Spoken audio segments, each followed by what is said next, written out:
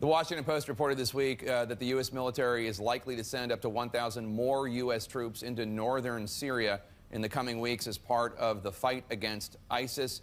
You are a veteran and have served on the Armed Services Committee. Do you support sending these additional troops? Jake, I'll review what Secretary Mattis and General Votel of Central Command recommend, as I'm sure President Trump is doing so. I don't think we ought to set arbitrary troop caps.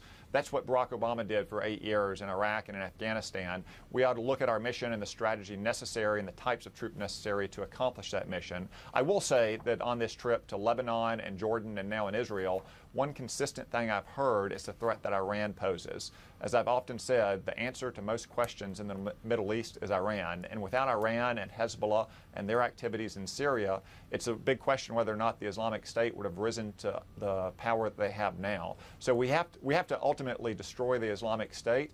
But if we don't roll back Iran's gains throughout the region, we're not going to have stability and we're not going to defend U.S. interests to the degree that we should.